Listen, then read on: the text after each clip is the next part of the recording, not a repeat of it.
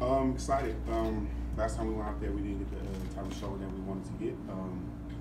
So just excited to go out there and shoot my NC championship now. So you had some pretty colorful comments afterward, just kind of about Gumbo and Sean Payton.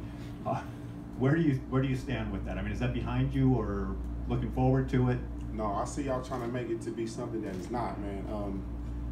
Just all respect to Sean Payton and what he does. Like you say, during the game, things happen. But I just love the fact that he's a competitor. When I was coming out and draft and stuff, it was the same way, fiery energy when I was meeting with him and things like that. So it wasn't nothing to be disrespectful or anything like that. I was pissed off. I didn't have the game that I wanted to have. Coming into this week, you got to be excited about these rematches and things like that. But we're going to give them all the respect that we can because they're not the number one seed in the NFC for a reason.